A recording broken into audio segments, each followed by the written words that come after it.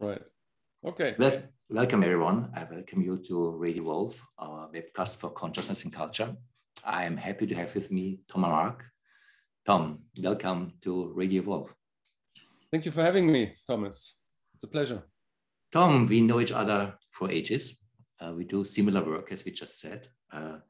You are having a book publishing house, a German book publishing house, and you run a webcast, Parallax, and Phänomen Verlag is a German book publishing house. We do similar things in what you might call integral metamodern circles. We are interested in consciousness culture, and we are doing what we are doing partly with similar perspectives, partly with different perspectives. And I thought to invite you on Radio Wolf for two things. First, what we do comes from a perspective that is in the English-speaking world and not so often heard voice. I mean, a European voice. And I think European non-Anglo-Saxon voices need to be heard. And I think both of us try to offer this also to the English-speaking world. And also we come from a certain dialectics between our works, which you call the dialectics between individuation and we-space. So I would like to investigate both of those and see how our work interrelates. And I would like to start, of course, what we in Evolve are doing is very much we-space based. We even call it trans-individuation. Your work, also your work as an author, I didn't mention that you also wrote a couple of books yourself, is very much based on individuation and about agency and the necessity of responsibility, agency, and even a heroic position in life. How do you see this relationship between our perspective, your perspective? How do they relate to each other? How do they compete with each other? What's your take on this? Well, that's a super complex and complicated question. But, you know, first of all, we are highly sociable beings. And so to think about psyche and consciousness and our being in the world, we have to, you know, talk about, you know, how we are embedded in social networks and meaning making. And you could make the case that, you know, without a social dialogue, there would be no thinking or no internal dialogue, because it's kind of reproduction internally. But at the other side, you have certain stages of cognitive development, which, you know, signify growing, not only growing complexity, but also like a deepening into, you know, who we as individuals, let's say, truly are. You know, there's this big myth permeating our philosophy since the beginning, which is, you know, the idea of the daimon, you know, not the demon, but, you know, more the Socratic idea that there is something very profound within us that, you know, helps us navigate through the chaos of the world, let's say. And so that, you know, an increase in our cognitive complexities should always be accompanied by a deepening of the understanding of who we are and how we can express our deepest nature. And so you have a dialectic there. And then, of course, it would be nice to be embedded socially in a way that this quest, let's say, you know, can be harnessed and brought forth in a social setting. And so, you know, I think, you know, the myth that we have to go into a cave to find, you know, this diamond, this true self, or to grow in complexity, it's you know, it's certainly one way. It's maybe an archaic way. And I think you have a lot to say about, you know, enabling that kind of complexity through a social setting. And so it's like, it's of course all interconnected with each other. It's like, because the way I would describe it, I think that our history, our human history for the last at least 5,000 years is a history of individuation. And it is a history where we came out of collective contexts, tribal contexts, traditional religious contexts, and we developed the capacity for agency, individual consciousness and responsibility. And it's a very powerful development of consciousness that is part of also the dignity of what the Western world has to give to the world. I think it's very powerful. And in that development, we also reached a moment of what I would call hyper-individuation, which is very much what you can see in the postmodern culture, where the combination of individuation and relativism creates something where we lose contexts and all what we see are me spaces. Right. And at the same time, there is a need of a new integration. And this new integration comes also what I would see is developing in a movement of we spaces and forms of new dialogues around the world, which I see also kind of a second wave of mindfulness, because there was this wave of mindfulness that happened the last 50, 60 years that really became center stage also in European American culture. But this mindfulness in itself was very individual based. And there's a new mindfulness movement that is dialogue, community, collective, we space oriented. And I really think that there's something where we have to learn to integrate our individuation process, but also become more aware that even our individuation is a collective process. Even the fact that we became individuated, we didn't do it on our own. Nobody became individuated on their own. We did it as a culture. It always has both sides. And I see the necessity to move beyond this isolated individuation phenomenon that we also have as a shadow part of individuation to new forms of what we call trans-individuation, transcends and includes individuation. And this is what I see is also cutting edge, particular for European and American cultures. Right. So, okay, so there are a couple of things to unpack. You know, I completely agree that, you know, the story of individuation, I think that's like the basic narrative of the West. You know, it's a basic story. You know, it's like the searchers in America, you know, the way individuation and the strong and responsible and the striving individual, you know, I mean, like our, you know, the idea of chivalry, you know, it's like, okay, we are agents and together we build a community. So that's where I think it's like one of the basic myths, let's say, you know, that you know, the story of individuation. But then you said something that, you know, you said me spaces in regard of postmodernity. And I don't think that's an accurate description of what happens in postmodernity, because if you look at postmodern phenomena in our culture, it's quite the opposite. It's groupthink, you know, it's tribal thinking. It's, you know, it's feminists here, transgender people there, Black Lives Matter here, racists there. Everywhere it's just groups and groupthink and community think.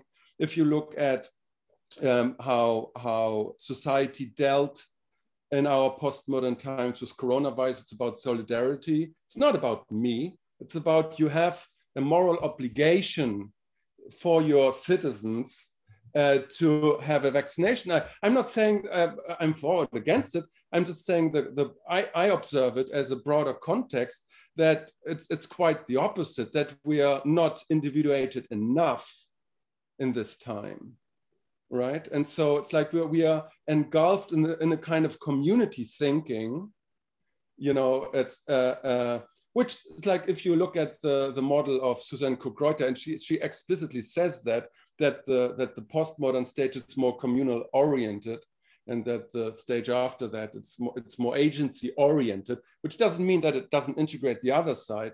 But it's like, if I look at postmodern cultural phenomena, it seems quite the opposite. It seems to me that it's all about the right kind of way to use speech, not to hurt anybody, how, in-group thinking, all of those phenomena.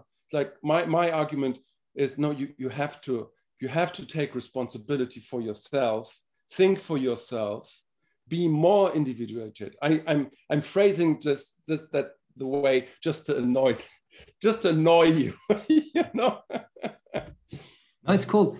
Let's unpack that, because I think you're partially right, but only partially, because I don't think it's the opposite. I think it's the combination of.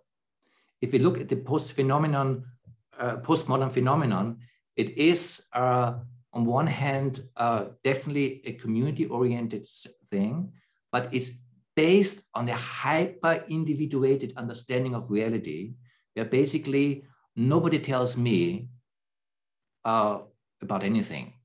So there is this hyper-individuation, but there is also, I completely agree with you, this communal thing, and also identity politics. And I would agree with you that we are lacking both. We are lacking on a mature maturation, and we are lacking on a mature understanding of what we spaces really could be. Right. So my understanding of postmodernity, one understanding of postmodernity that I find interesting, is that it's not a stage on itself. It's the stage of modernity in the face of self-critique, where more or less the traditional modern understanding of individuation, of rationality, and all that, what makes modernity, is in a state of self-critique, where the model of the modern individual, the modern rationality, the modern also absoluteness of rationality is critiqued, but it's not a thing in itself. It's basically destructive. It's kind of trying to find its self thing. So in that self, it's interesting, but it's not, it cannot mature in itself, because it's only a stage of critique. Right. Of modernity. I love that. Can I just jump in there? Sure. Because yeah. I really love that, because it's like sometimes we're talking about things as if they were true, like concepts like postmodernity are highly contentious. Even like metamodernism, integral, turquoise, whatever, it's highly contentious, like from a philosophical point of view. And so, but okay, so let's look at Nietzsche, right? And so he says there are 200 years of nihilism, but he was the one who instigated and started nihilism with, the negation of Christianity. And so, okay, so modernity in his sense is already a form of nihilism, if you look at it that way, because it annihilates all of the traditional Christian kind of worldview. And then if you look at postmodernity, critiquing modernity, you haven't left the state of critique. You haven't left the state of nihilism in a kind of way. And so there's an argument to be made that postmodernism is an extension of modernism in a kind of way. You could make the argument, it's like, I'm not saying it is like this, but you could make the argument, right? And so, and then I find interesting what Zach Stein says, that we're living in a time between worlds, like after this kind of world frame, and another one, which is like more hopeful or more positive and more affirmative in a kind of way. And so like we're in between and trying to figure out, okay, where are we right now? Mm-hmm. And so I just wanted to, as a footnote, because I find that super interesting what you said. No, I completely agree with your addition. And I really think it makes sense to think about our postmodern stage as this kind of stage of self-critique, where we try to find ourselves, where all what we developed, particularly again talking about individuation, but also about rationality, tries to find different ways out. Right. And part of it tries new communal things, but also with the relativism, it tries to kind of go further with our individuation process in the kind of nobody tells me anything. Everybody is right. There is no truth. Everybody has their own truth. It's this radical relativistic individualism that is part of postmodernity, is part of the malaise. So how can we find together in maturity? And I think we only can do that by respecting and furthering the process of individuation, which means the process of agency and individual responsibility, just the capacity of individual choice. That's basically what I say, what individuation is about. The capacity that I'm not just part of social circumstances, I have the capacity of choice. To really honor that is the core of individuation. Right. Because everything it depends on, and we can discuss it. There are many people who say this is basically a myth itself, but I would defend the capacity of individual choice. And mature, modern, postmodern societies have to build themselves on the capacity of individual choice. Right. But then the kind of individuation in that sense that I find myself as an I sense is also a sense of separation, because I defines the non-I.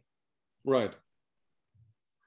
And the interesting thing is that even the process of individuation we do together. It's not something that one single one of us has invented, not even Nietzsche has invented it. It's a dialectics between individual and society, individual and we spaces. Right.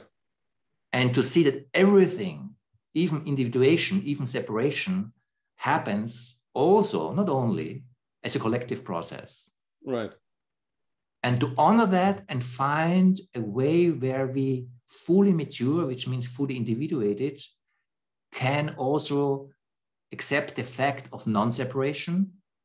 And with non-separation, I not so much mean the mystical non-separation of the all oneness, but basically like the conversation that we're having right now is held by our individuation, right, our individual background, experience, capacity of choice, agency, and the space that we hold together that can be synergetic. Right. If we appreciate the space as a whole. And that is something that Western culture is missing, because Western culture, with the perspective or the overemphasis on perspective on separation, individuation, and agency, also in difference to certain forms of Eastern cultures like Taoist culture, Confucian culture, also South Asian cultures, this overemphasis on agency and individuation, in itself, it's not bad, but it's one-sided.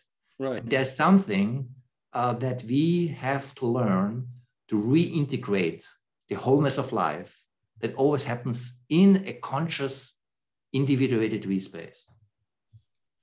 Still a very complex issue, because there are so many things I could address. I think principally, you know, I think we're meeting at the same point here, and I think you would agree that, you know, a Deleuzian concept of the individual, right, would something that is very much, you know, a fitting description of the actual reality, because like I'm all my girlfriend's past, right? All I know through life, and it's like because of those intimate, you know, interactions and the way how we now talk to each other, and how I'm representing eternal dialogues all the time. So it's like it's an idea, you know, to be an individual, right? And so it sometimes works and it sometimes doesn't work. I also like the idea of our friend Hansi Freinach when he says like death to turquoise, because, you know, in order to be full-fledged individuals that can hold the space, the we space, the transpersonal we space, and have the maturation, you have to go through some serious growing, let's say, you know. And so the question is really, you know, how you would achieve that. And I think our goal is the same, but our methods would be different, because I would always argue that, you know, I would always argue for a kind of critical and systemic thinking, right? And so, you know, we have a mutual friend, Dennis Wittrock, and I had this long conversations with him about, you know, it's like, okay, what does it mean to put your own worldview into some kind of brackets, you know, so you can view yourself and your worldview and your opinions and everything into a bracket and look at you in an objective way, as if you're not thinking about yourself, but embedded in a systemic context. But this is really much about a complexity. It's a complexity issue if you can think like that. But this is like it's a cognitive process. You kind of have to learn and uncover for yourself. And so, like, I always gravitate towards, you know, unlocking this kind of complexity and ethics, so to speak, to achieve this kind of turquoise being where, you know, the individual is fully fledged, if that makes any sense, that volcanic eruption of different contexts. It makes sense. It opens up a different question and different dialectics. That's not so much the dialectic between individuation and we-space, but the dialectics between intuition and cognition. Right. Because there's something, and that is also part of our particular Western development, not only that we can hold a complex, integrated thinking in an abstract cognitive way, but that in itself deprives us of presence. There's something that we cannot hold in a cognitive abstract way. And there's, again, it's powerful to be able to have abstract concepts like system thinking. Because one example that I always bring is the whole Gaia spirituality that we have as a postmodern spirituality. You only can have with the complex thinking, because nobody has ever seen Gaia. We have seen our surroundings where we live around. That's where nature spirituality can come in. But the Gaia spirituality comes from the complex thinking that we can think that we are living on this globe, and this globe has this ecosphere. That's all comes from abstract thinking. So the abstract thinking is powerful, but there's something where our modern, postmodern, complex cognitive way is lost, like Verweke would say, in prepositional knowledge. So that everything is just a cognitive preposition. But there are different kinds of knowledge, which, for example, participatory knowledge, that we are participating in this conversation right now, is not only held in our minds. There are layers of knowledge that we have alienated us from. And I think that something like the mindfulness movement is also trying to push through this alienation to have everything just as being part of our abstract thinking. And how can we integrate that is also a very delicate question.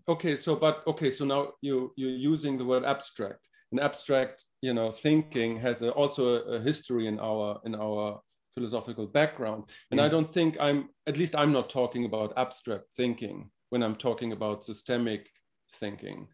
You know, it's like when I talk about systemic thinking, I'm not talking about formal rational ways of, you know, operating. I'm talking about, let's use the word internal alignment, right? Because it's like, okay, so you have to, it has an intuitive aspect, you know, a participatory aspect, but it's still system thinking, but it's not abstract. It's participatory in that sense that you connect with the systems that are there, right? That may be a forest, that may be, you know, your own emotional state of being, or your being in the world in a more broader sense, but it's still a higher awareness of your, you know, mental setup, so to speak, you know. And so if I may come in here, because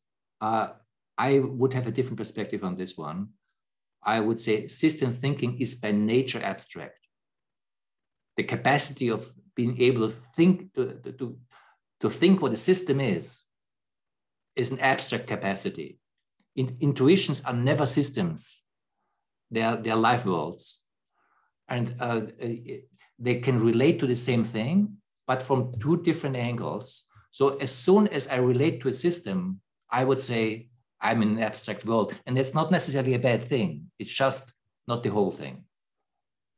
I would disagree, but only in terms of linguistics, because I think the term abstract is so connected to a modernist rational worldview. And I'm not talking about that. I'm not talking about the disconnectedness. You know, it's like it may be abstract in the sense that that what I'm talking about, that it transcends the normal formal operational way of thinking. In that sense, it may be abstract, but it's still misleading. I'm not talking about this. I'm talking about, you know, it's like if you look at stage theory, systematic thinking, which relates to the integral stage, has nothing to do with being abstract. I would say it has, and I would say that's part also of the fallacy of. Right. Okay. Let's say metamodern. I wasn't. Yes, I know what you're saying, and you're right. Yeah. I'm not talking about this. I'm not, because as Jeremy Johnson, you could make the argument that the whole integral model is kind of modernistic. But I'm not talking about this. I'm talking, you know, because of the stage thing and the boxes and whatnot. Doesn't matter. The point is that I'm talking about, you know, systems thinking where you have like the mental ability. It's not it's not to work with concepts. It's more the capacity to put everything in order. You know, to see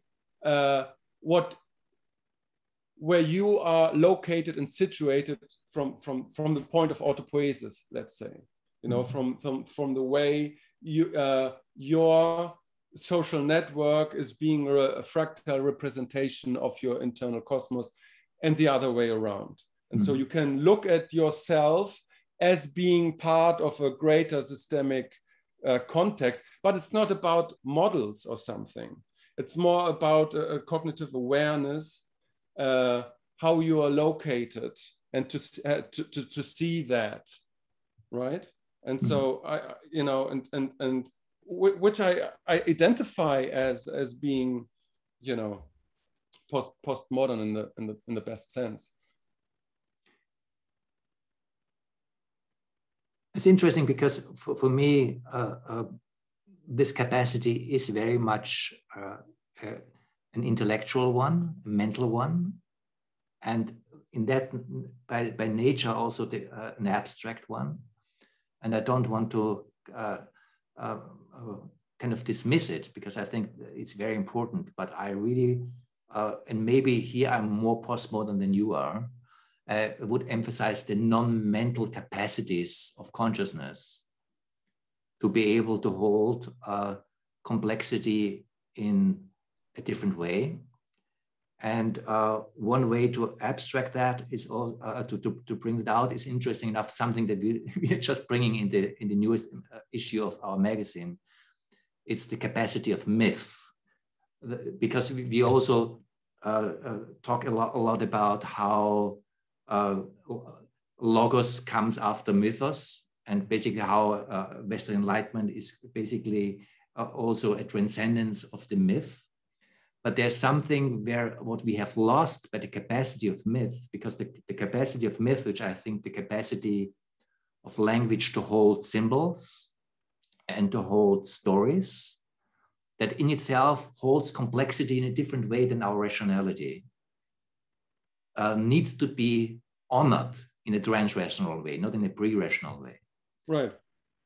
And this is a different way how we can hold the whole in a human, which means in a language way, because there's also an embodied intelligence that we share with all other mammals, but there's kind of a particular human way that is related to our capacity of language. But there's something where systems thinking is a rational capacity, the capacity to have true stories, true symbols that touch us existentially is a mythological capacity. Right. That we also have to honor because it holds something that our mental capacity does not hold.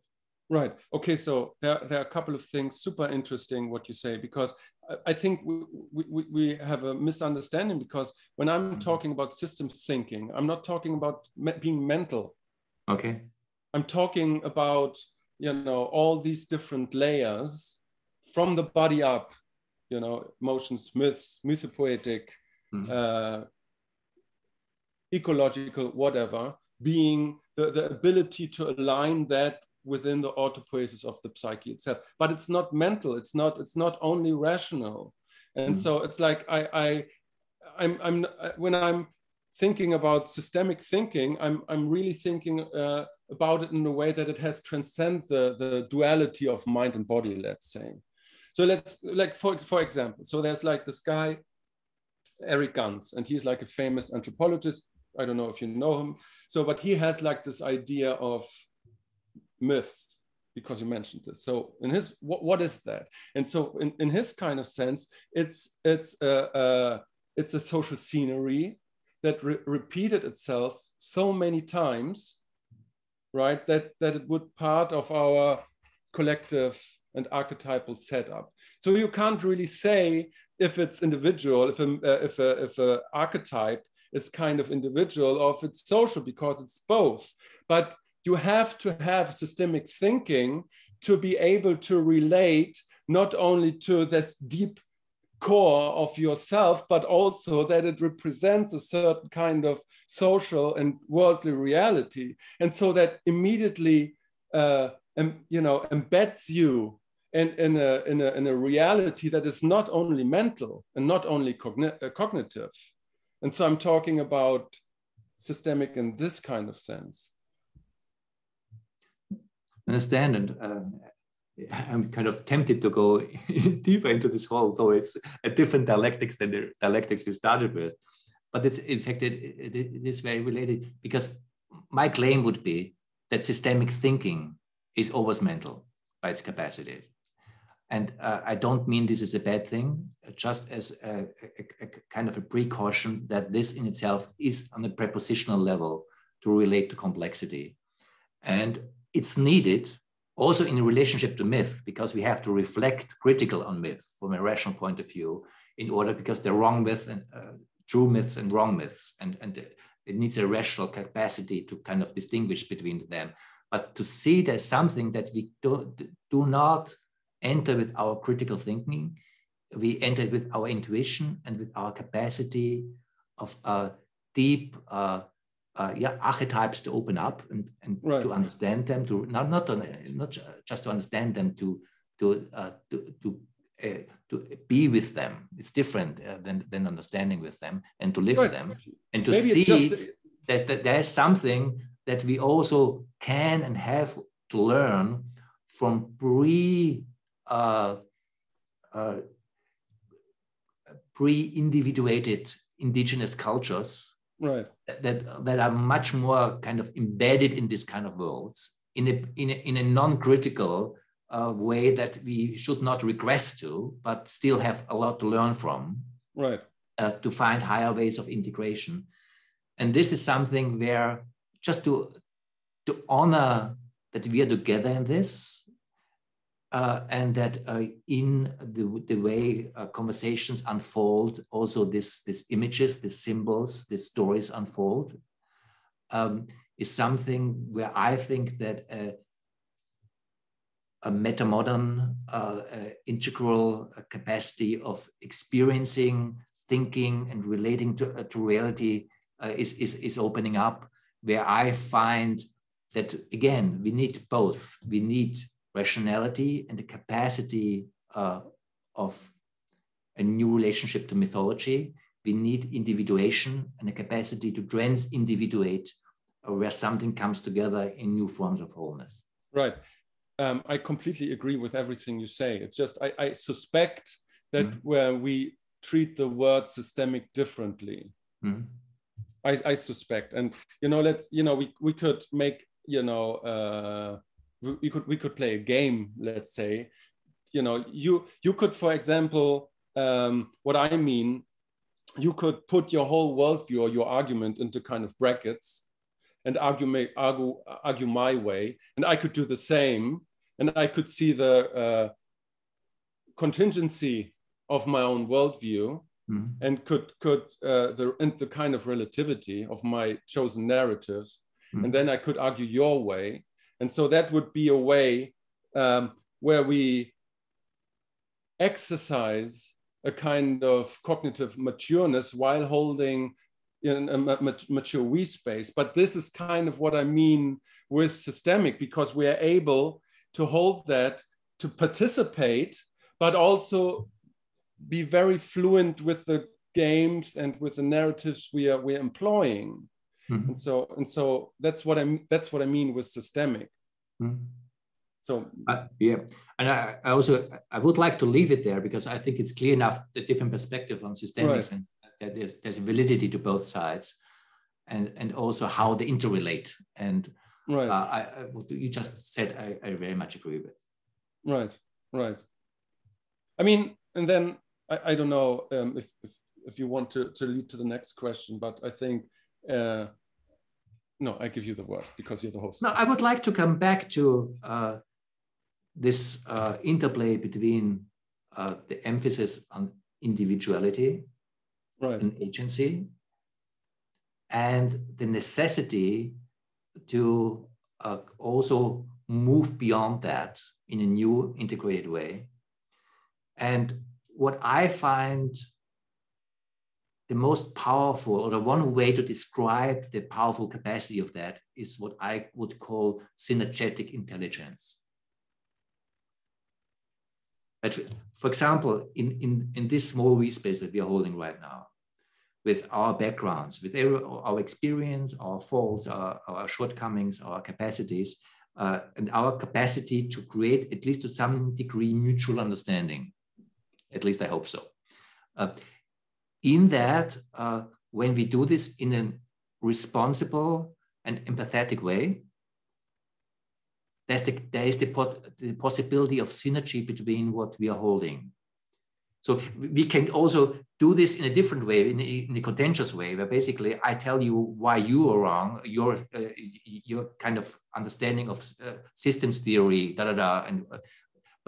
but there is a different way where I seek for mutual understanding, and where I look where there's synergy opening up, right, between us, and that I find much more interesting. Right. Not that it's also important to disagree, and it's important to also work things through and see one's own blind spots and all that. That's important too. But in the end, what is really important is to find higher forms of integration and synergy. And that we need all our capacities to accept that we are in something together that is beyond my worldview. It's beyond also my understanding of systems reality. It's something that it's a living something that we're together right now, just this we space of two, that in itself is a wholeness just because we relate. Right. The capacity of relationship creates forms of wholeness. Right. And in that, to look for what's the particular synergy that is that this wholeness is capable of, creates higher forms of collective intelligence. Right. Where all you're holding and all I am holding, is coming together in an interesting way that we both can learn from. That's the capacity where I see the V-space orientation is the orientation to basically hold the differences that we have in a way that synergy can show up. Perfect, yes. Mm-hmm. I think it's one half of the equation. But it's okay, bring the other half. No, I mean, it's perfectly valid from my point of view, what you say. Mm-hmm. And that's what I'm striving for when I'm doing podcasts. I mentioned this in our personal conversation. Mm-hmm. It enriches me and it makes my life happy. And if I meet people like you, or like those people that I interview, or that I just have casual conversations with, that's the thing that enlives me, and that brings me forward in the kind of way. The other aspect of it, I would say, that's of equal importance, at least to me, is the individual, let's say, ability to confront chaos. To be able, to broaden, your own perceptions, of who you are and what you want to do, to find new ways of internal realignment, to hold true or find what is true to you, and more than anything, to translate that into action. Because, you know, my contention with postmodernity in a great sense is the inability to act. And it's like talking and yada, yada, yada, and we're talking about this model and this and this.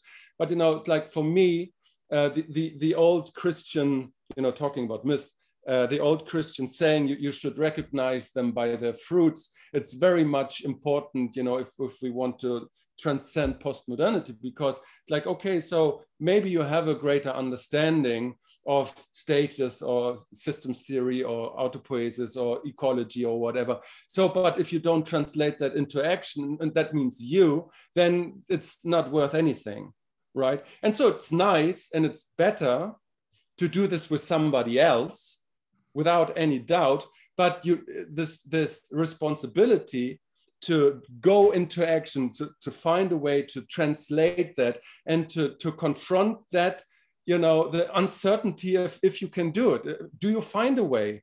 Can you find the proper way that aligns your deep self with the issues of the world? That is such an individual question, you know, and without that, you know, any social intercourse, let's say, is kind of futile, because you don't have neither the depth nor the complexity to act meaningful in the world. And again, if two of those people find each other, or even 10 or 50 or Dunbar number 150, love it. Best thing ever. But, you know, without that, and I think that's the reason why Hansi Freinert says death to turquoise, because you can't spiritually bypass that kind of maturation where you said, okay, I know who I am, I know what I want, and I'm dying for this, if necessary, because that's the deepest truth of what I am. And I have the mental complexity to align that with the issues and challenges and crises of the world. And then I'm looking for people who have that same thing, and then we're going at it. And so that would be my approach to it. I agree.